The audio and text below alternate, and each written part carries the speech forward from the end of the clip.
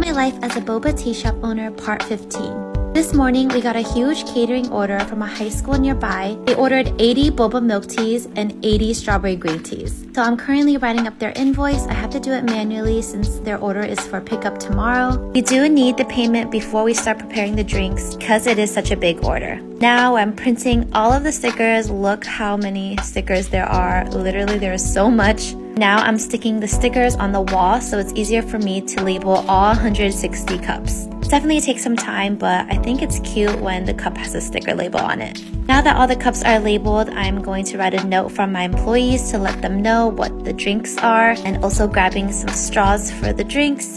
Now this is all set and ready to prepare for tomorrow. Our 2-week cleaning got filled up, so here I am making a new one. And I got a DoorDash order. They ordered our brown sugar fresh milk and waffles, so here I am completing that. I went to the bank this week to get more quarters, so I'm filling up the register. And also went to Home Depot to buy some paint. There are some paint chips in my wall, so I'm just covering that up. Perks of owning my own boba shop: I eat unlimited boba waffle and boba every day. After work today, I am driving to my lash appointment. Here is what they look like.